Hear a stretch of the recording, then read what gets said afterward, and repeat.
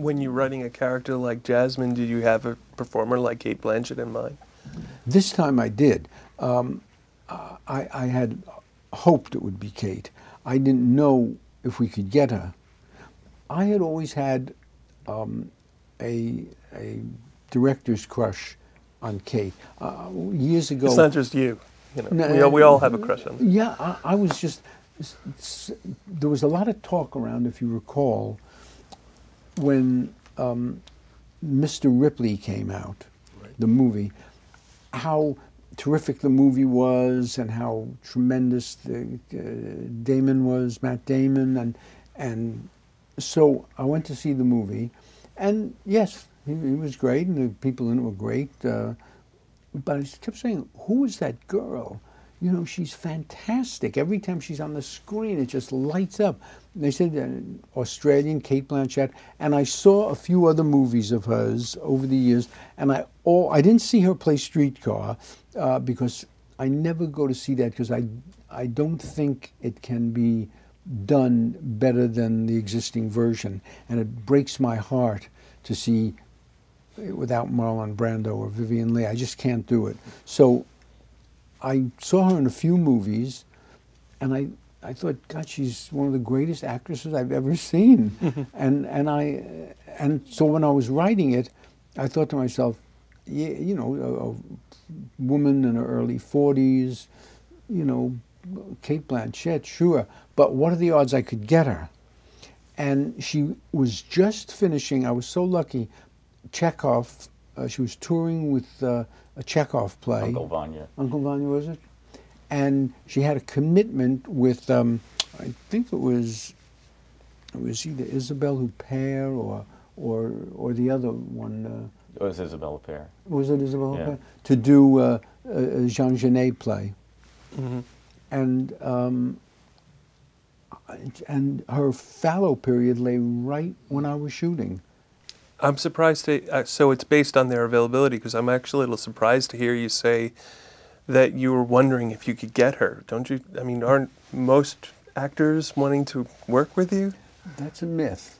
You know, it's a good myth, but it's a myth. They have to be not doing anything at the time, because we pay the union minimum.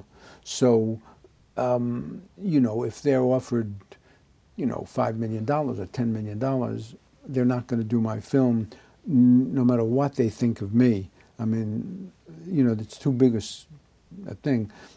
And, you know, there have been many times when we send a script and an actor, an actress. I was turned down like 3 times by Sean Penn before he finally accepted a movie of mine. And we get turned down, you know, not a tremendous amount of time, but definitely, you know, a definite percentage. And so, you know, I just didn't know. First of all, I didn't know she'd be available. And that's always a turn down automatically. But so, you know, and I didn't know, would she want to do it, and she did. And I was very, you know, it's like the day she finished the Chekhov play, she raced out to San Francisco and started with us the next day. I mean, it was so close. Fortunately, I don't rehearse. I never rehearse. So she could finish that, and she was game for it. She was not one of those people that said, well, I need 2 weeks of rehearsal. She just came in and did it. You know, one of the reasons that, that the picture has worked with people is really Cate's natural charisma, or whatever it is she has. People, maybe with another actress or a lesser actress, would just hate the character and would just feel, hey, she's rich and I really don't care what happens to her. But there's something built into Cate herself that's nothing that I wrote, that's just there with her, that she, you know, where audiences feel for Cate. The way she cries, the way she gets exasperated or loses it, you know.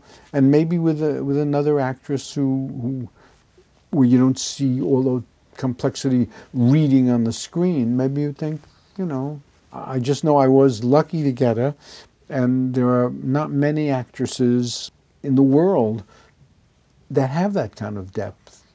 Certainly not her age either. I mean, you know, yes, Meryl Streep is a great, great actress, but she's much older than that.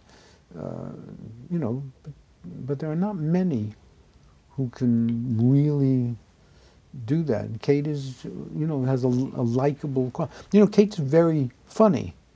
She was funny in the Mr. Ripley picture, and she, you know, she would be wonderful in a comedy because she's a funny lady.